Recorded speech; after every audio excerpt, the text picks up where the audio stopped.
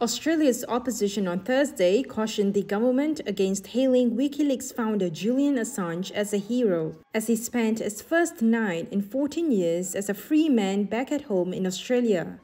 Assange, freed by a US court on the remote Pacific island of Saipan after over 5 years in a British high-security jail, returned to Australia to an ecstatic welcome on Wednesday evening after pleading guilty to violating the US Espionage Act.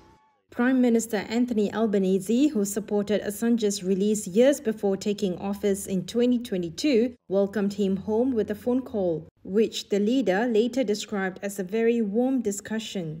The Conservative opposition, meanwhile, warned against portraying Assange as an hero, citing his decade of avoiding prosecution and guilty plea for conspiring to disclose classified defense documents.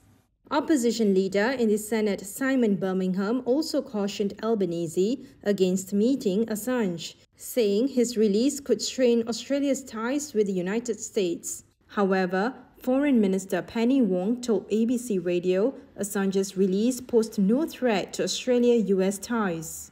And lawmaker Andrew Wilkie told Reuters at a press conference ties between Australia and the US are as strong as it has ever been. For some time now, the incarceration of Julian Assange was a thorn in the side of that relationship.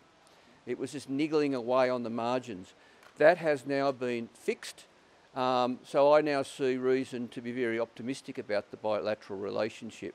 That thorn has been pulled out. Assange's supporters and free speech advocates see him as a victim for exposing alleged US wrongdoing and potential crimes, including in Afghanistan and Iraq conflicts, when WikiLeaks in 2010 published thousands of classified military documents and diplomatic cables.